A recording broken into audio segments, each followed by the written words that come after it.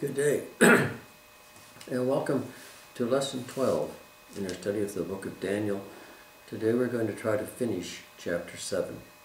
Now this is a difficult part of Daniel. It's difficult to know if the interpretation that has been given to it is correct, which interpretation is correct, if anybody really knows what it fully means. But this is what has been put forward as the interpretation of this part of chapter 7. If you go back and look at the first part of chapter 7, and even further back, you'll understand that Nebuchadnezzar had this vision of this great colossus, which was magnificent. It was full of gold, it was full of silver, brass, iron. But it still frightened Nebuchadnezzar so much that he called all his advisors together and asked them to interpret and asked him what was his dream and to interpret his dream. It frightened Nebuchadnezzar, but Daniel was not really frightened or alarmed in telling him the interpretation. Now, this is Daniel's dream, has the same type of dream as reported in the first part of this chapter, of these beasts that come up, and these beasts that come up out of the sea, and the sea in this context really means the masses of people came up out of the sea, the masses of humanity, and there were 4 of them, which frightened Daniel considerably. It says that he, in verse 14 says, verse 15 says, I, Daniel, was grieved in my spirit within my body, and the visions of my head troubled me. Because what he was seeing is the idea of from heaven, what the empires of the world look like. To man, they are great, majestic things, and the leaders of these empires felt that they were unparalleled in their beauty, in their splendor, in their power, in their prestige. But to God, they were just nothing more than beasts. And this is why they're interpreted as beasts in this part of the vision. The beasts of the lion, and of the leopard, and of the bear, and of this massive 4th beast, which had the power and the claws of iron.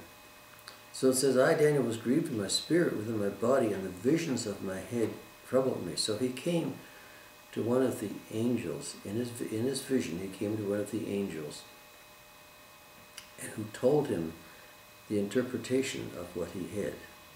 He said, these beasts are 4 kings which arise out of the earth. This time he says out of the earth rather than out of the sea, but it's out of the masses of people on the earth. But the saints of the Most High shall receive the kingdom and possess the kingdom forever, even forever and ever. So what he's saying is that God and his saints, God and his Son, God and his saints in the end times will destroy the earthly kingdoms and develop a kingdom which will never end. But Daniel wanted to know about the 4th beast, which was different than the other 3. And this is the interpretation. It says, because this had nails of bronze, teeth of iron, devoured, broken pieces, trampled the residue with its feet, and had 10 horns on its head, which the Spirit said were 10 kings, which came out of the 4th empire. Now, the 4th empire at that time encompassed all the known world. So whether it actually come out of the empire that we know today as the Roman Empire, or come out of the whole world, we don't really know. But it said that there were 10 kings, and another horn developed, another leader developed, which overtook 3 of the 3 kings.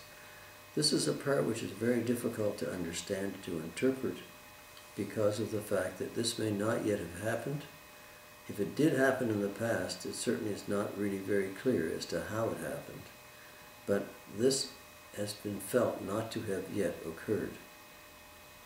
So the 4th beast, he said, is a 4th kingdom on earth, which we feel is the Roman kingdom, is the Roman Empire, different from all other kingdoms, and shall devour the whole earth. And at that time, Rome did really encompass all the known world, essentially.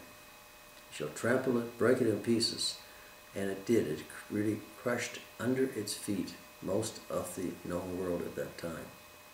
The 10 horns are 10 kings who shall arise from this kingdom, and another shall rise after him. He shall be different from the first ones, and shall subdue the 3 kings. This is the part which is difficult to understand. We feel, it's been felt that this new king, this new horn which develops, this new king which subdues the others, really the Antichrist, which he says he shall speak pompous words against the Most High. If you go to Revelation 13 or 14, it says then about this beast that comes up, which does speak blasphemy. It says the dragon who gave authority to the beast, they worshipped the beast, and he was given a mouth speaking great things and blasphemies, and he was given authority to continue for 42 months. Then he opened his mouth in blasphemy against God, to blaspheme his name, his tabernacle, and those who dwell in heaven. So it is felt that this is the same beast that says here, he shall speak pompous words against the Most High, and shall blaspheme him. It's interesting how, over the time, how we get pompous words that come, which speak against God and against the church, against religion in general.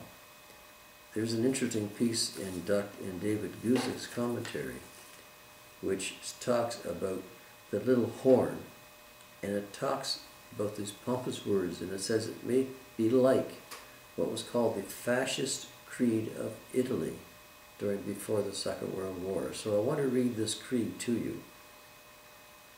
The creed is, I believe in Rome eternal, the mother of my fatherland, and in Italy, her firstborn, who was born of her virgin womb by the grace of God, who suffered under the barbarian invader, was crucified, slain, and buried, who descended into the sepulchre and rose from the dead in the 19th century, who ascended to heaven in her glory in 1918 and 1922 by the March on Rome, who was seated at the right hand of Mother Rome, who will come thence to judge the quick and the dead.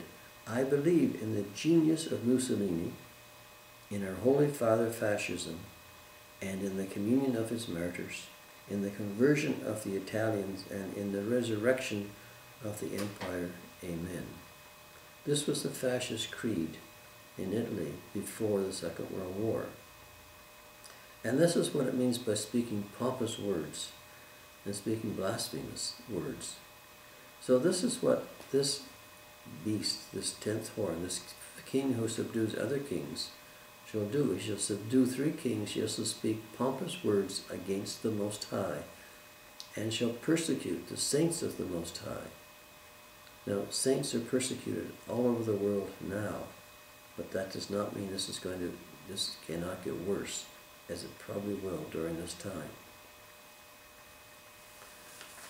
He shall intend to change times and the laws, and the saints shall be given into his hand for a time and times, and half a time, which really means 3.5 years, the same time as reported in Revelation, 1/2 of the tribulation period. But the court shall be seated, take away this dominion, and consume and destroy it forever. Then the kingdom of kingdoms under the whole heaven shall be given to the people, the saints of the Most High. The kingdom is an everlasting kingdom, and all dominions shall serve and obey him, God. This is simply saying that there are evil kingdoms on earth. There have been and there will be. As long as man does not follow the precepts and the instructions of God, there are going to be evil kingdoms, which to men on earth may appear great and mighty and have grandeur. But to God in heaven they appear to be nothing more than beasts, devouring, ravaging, destroying, and annihilating others around them. And these beasts will come in more and greater power, and they will come in greater quantity. Where there were once 4, there are now 10. But one king will come. Eventually, there will be one person come up who will subdue other kings and become what we know as the Antichrist, who will want to become the world dominant leader.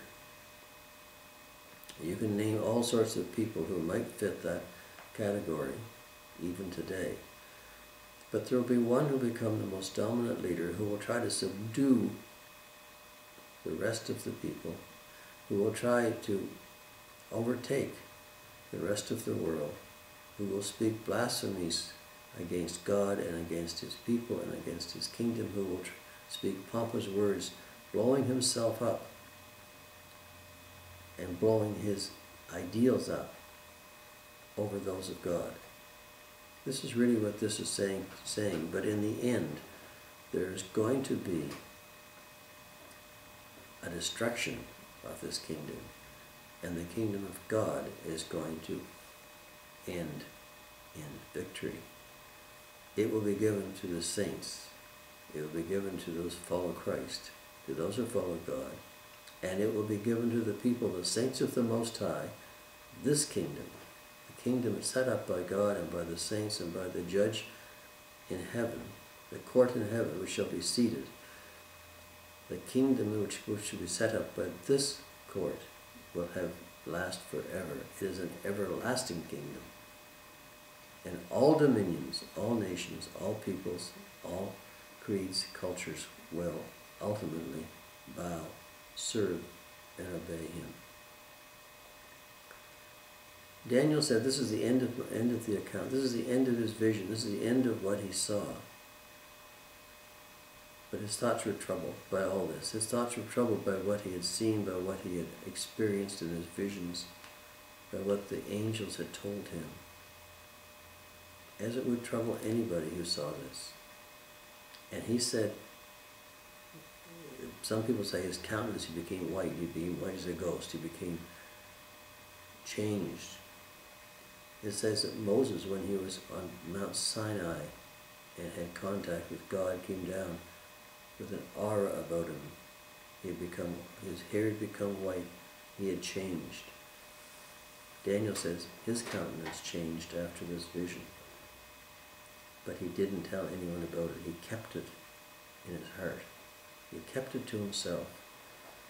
But the idea of this vision is the fact that he saw what Nebuchadnezzar saw as grandeur and greatness. He says what God sees is nothing more than beastly and terrible. But he saw the vision in heaven of the Ancient of Days sitting, and of the Son of Man, who is actually Christ, sitting with him. And to Christ was given dominion and glory and a kingdom that all peoples, nations, and languages should serve him. And this is the interpretation given by the angel to Daniel, that this greatly beastly kingdom goes from 1 through 3 and 4, then into 10, but one will arise out of those 10, who will be the Antichrist, who will blaspheme, speak pompously against God, try to overtake God. But in the end, the king and the court in heaven, the judge in heaven, will make sure that the dominion of this kingdom in the end, that the dominion of the kingdom of the beast is destroyed. The kingdom of God will be given to the saints, and this will be a kingdom which will last forever and ever and ever. This greatly troubled Daniel and changed his countenance, but he kept it to himself. So this is the first of the visions of Daniel that we see in this book. There are more. We're going into chapter 8. In 2 weeks' time, there will be no Bible study next week over Christmas, but in 2 weeks' time we'll come back and start in chapter 8 and see what it says and what it has for us. So thanks again for watching. We hope to see you after Christmas. Have a good Christmas. Have a happy New Year. And we'll see you in early January. Thanks again for watching, and bye for now.